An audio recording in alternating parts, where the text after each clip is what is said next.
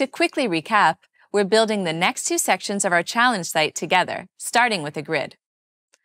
Go ahead and add another section under the one we built in your first challenge. Then click on the section and choose the section grid layout. Let's use this one, the 3-cell collage. We want the bottom right cell to be more narrow, so we can drag it from here and make it smaller.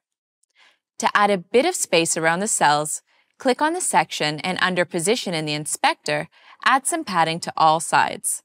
Now, we'll adjust the left big cell in the grid. Change the background color of this cell on the left to purple. And add a little padding inside this container as well. Drag 4 more elements from the saved library onto the canvas, the About title, the paragraph, and the 2 buttons. Put the buttons next to each other under the paragraph and align them. Now, set the title to scale proportionally and give it a minimum font size. Then set the paragraph to wrap. As for the buttons, let's stack them and adjust the spacing.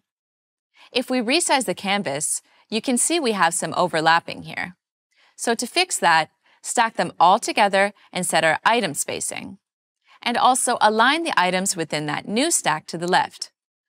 We want this stack to be docked to the bottom left, so we can align it like this.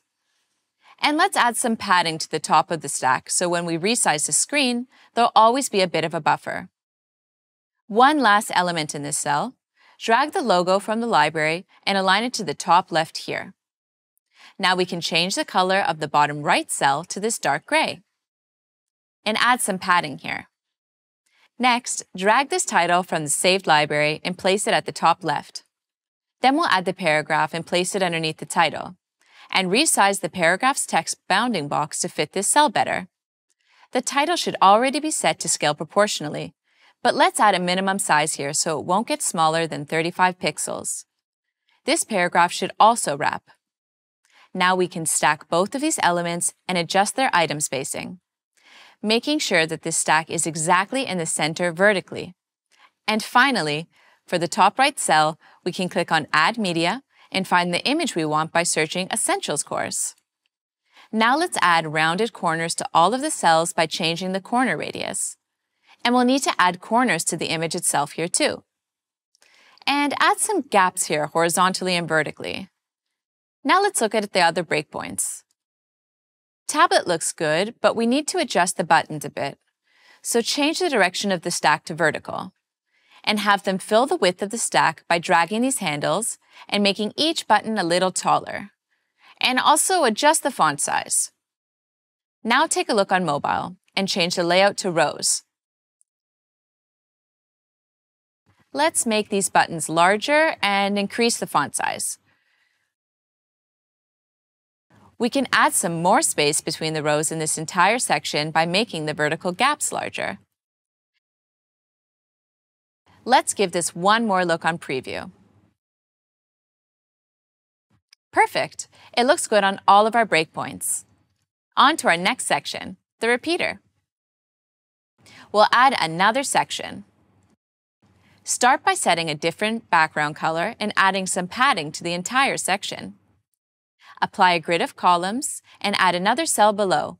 Then resize that bottom cell to make it taller. Then add the title called Our Team Header Text from the library and place it in the top left cell and align it to the top left. We'll make sure it's set to Hug with scale proportionally and add a minimum text size of 35 pixels. Next, add the paragraph called Our Team Subheader Text to the top right. I will resize this text box to have 2 lines at this point and a line there to the top right as well. This paragraph should be set to wrap. Now let's add a repeater and place it at this bottom big cell. I'll add another item and add some gaps between each item. We'll set the number of items to 4 in the layout section of the inspector. Then resize the entire repeater so it covers the full section up to the padding. Click on one of the repeater items and resize its height, and you'll see all of the items' heights will adjust with it. We're ready to add some content to the repeater. Add an image from our Quick Add panel and place it at the top of the item to cover the full width, but not the full height. Add this bold curved star, from the saved library and place it under the image. Then drag the text called Team Member Name from the library as well and place it next to the star and change the responsive behavior to hug. Then we can align both elements vertically and stack them. We can even stack this stack with our image and set the item's alignment to the center. Then add some item spacing. Just one last change here. I'll add a minimum size to this text of 16 pixels. We can make some more design changes here, like lowering the background opacity to make this transparent and adjusting the color of these stars. Okay, now we're going to change the images in each item. And as we're changing them, we'll quickly edit the name of each team member in each item. Lastly, to achieve that AB design pattern, first toggle the AB pattern on, then choose the image you want. In your first A item, we'll adjust the corner radius to be slightly rounded. Then, change the corner radius of the image in item B to be more rounded, giving us two different designs to make up our pattern. Now, if we switch to tablet, we can make some final tweaks to clean up this design. Let's change the number of items per row to 2, and change the grid layout rows. For the paragraph, we can adjust the alignment to the left and add some top margins. And a final adjustment to the repeater here. Go ahead and change the corner radius of the images of the A items to 3 and the B items to 72. And if we jump to the mobile breakpoint, we can change the repeater's layout to list so it'll show each item one under the other. And adjust the bounding box of the paragraph again. Now adjust the corners of the images again. And lastly, align the stack underneath the image to the left. And take a look at the preview.